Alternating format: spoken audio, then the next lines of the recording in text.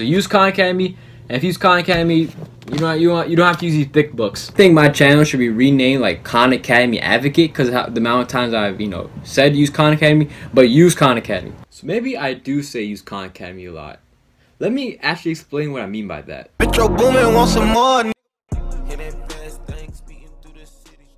What's going on, guys? So I'm bringing this brand new video, and as many of you guys can see from my intro, I talk about Khan Academy a lot. Like, I always say use Khan Academy for this, use Khan Academy for that. If you want to improve your score fast, use Khan Academy. And so for those who don't know, I tutor, right? A lot of my students, they always ask me, what do you exactly mean by that?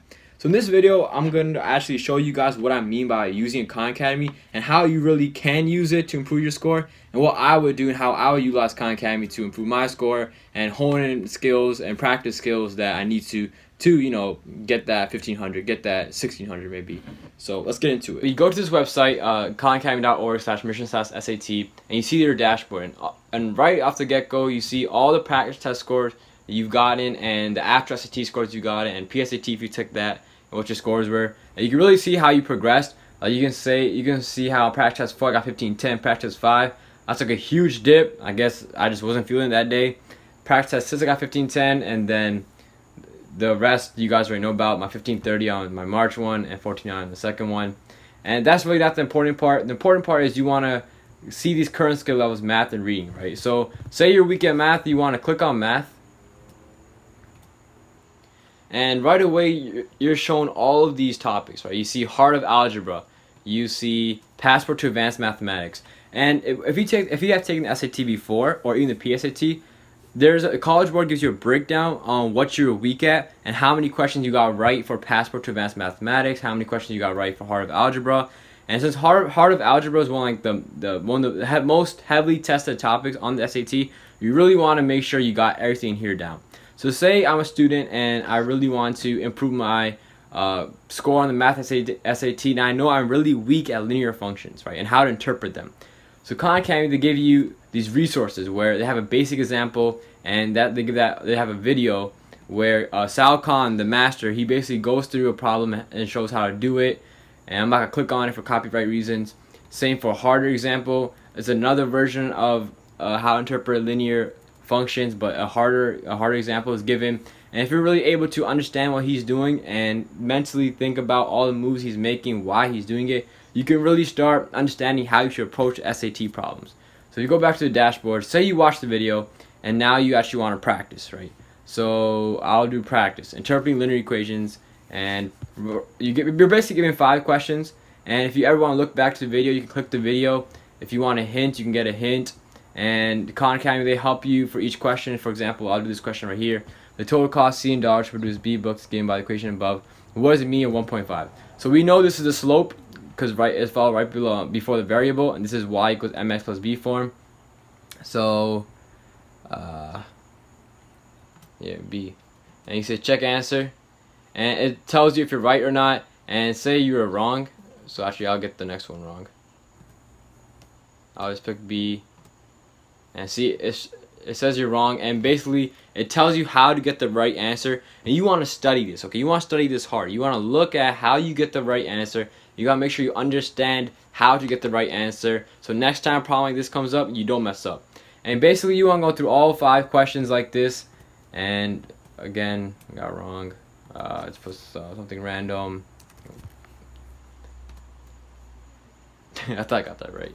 And pick something random. So basically you can see how it gives you 5 questions, and you can see your results to really end. And I actually went down skill level, but what you really want to do is you want to get a skill level of 4 in all of these sub areas. And if you're able to do that, then you know you mastered that area. So now I exited it, and now I'm looking back at the other topics. Now say I also have trouble in solving quadratic equations, right? All I have to do is just look at this practice right here, watch the videos associated with it, practice some problems, complete it, and I'll go back here because I actually don't want to, waste time doing that. And if I'm pretty sure if I click it again, I don't get new problems. But if you finish the first 5 problems and you do this practice again, you usually are given 5 new problems. So you can really keep doing one topic until you get every question right, all 5 questions right. That's how I would do it. When I struggled on a topic, I would keep doing the practice until I got all 5 right. and if I got all 5 right, then I'll be done that topic. I know I mastered it. And Khan Academy, well, another thing they do is up here they give you usually 3 like mini tests that you have to take. But since I did Khan Academy to the fullest and I maxed out on every section of Khan Academy math, they only give me these 15-minute tests, and you can start the task right here. It's basically a mini SAT quiz they basically give you, and you can see right here there's a bunch of questions that you can do, and it'll really help yourself. You really help yourself with these questions. Yeah, I'm done with this time section. And then it tells you again the topics that were tested. And for example, say over here I got all these wrong because obviously I did what I did. But say I got all of these wrong, right, but percents I got wrong. So I know, alright, percents is my weakness, okay? So let me exit this time section, and now let me go to percents. Let me try to find percents right here. Okay, so since I know percents is my weakness, let me do some practice on percents. And that's basically how you want to use Khan Academy to maximize your score and maximize what stuff you get wrong. And this is just for math. There's obviously reading too. So the same goes for reading. Same goes for reading right here. There's videos on how you want to approach a science passage. There's 2 parts, 2 parts, 2 parts, 2 parts. And you can, and there's also writing language section, and you can really again hone in on the science passages by doing all the practices. And they have a bunch of science articles, like one after the other.